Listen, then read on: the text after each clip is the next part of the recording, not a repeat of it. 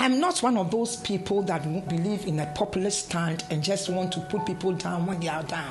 I'm hoping that when we come up with a solution, they will understand that they don't have the answers. What you see today is exactly what it is. It says an economy based on theories that do not reflect what we are here. They are looking at the macro economy and they are forgetting the micro and the sub-micro economy. And I'm saying that when you take the sub-micro economy, which is the everyday today person importing and everyday to person buying, and you combine that importation and give it to a few people who are bringing it in, and these are foreigners, they will take their money and their profits out, especially in a panicky situation. It's a complete disconnect between the management of the economy today and what is on the ground. They are clueless of what is happening. When they were screaming, when the Ghanaian was saying that the retail sector was going down, was being taken by the foreigners, and that the wholesale sector was taken, we did not listen to them. The China malls now are opposite each other. They are competing.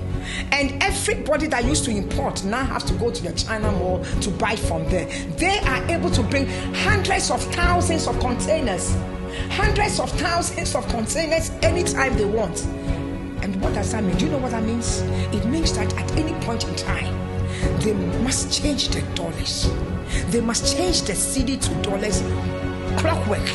The first thing government should do is that you must put a halt on importation of any non-essential items for yourself and for your children.